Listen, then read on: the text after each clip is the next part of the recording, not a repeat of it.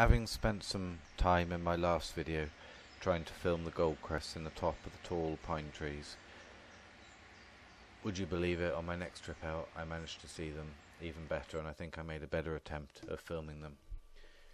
It's easily tempted at the moment, when there's so many beautiful flowers and things around, not to look up in the tall trees, but the Goldcrests are still there and they are absolutely lovely.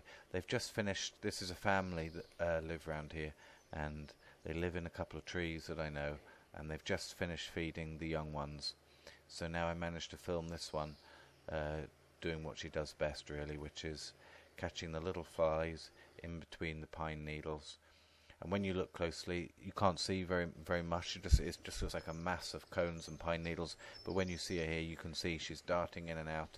And she's so small, obviously that's what they're built for. They can get in between the needles and they can catch all these little bugs and insects.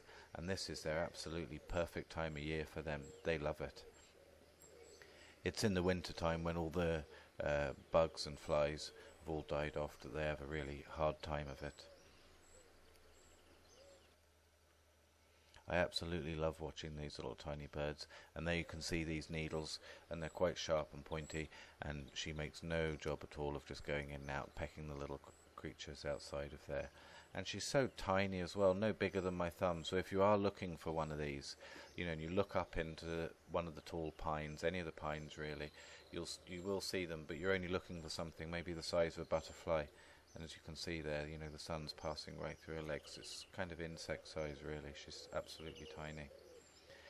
And like I say, it's worth doing at the moment, because even though while we're at this time of year, there's so many greens around and so many flowers around, it's tempting just to sit and admire the view. But sometimes it is worth remembering that you can look up as well, and you never know what you might see.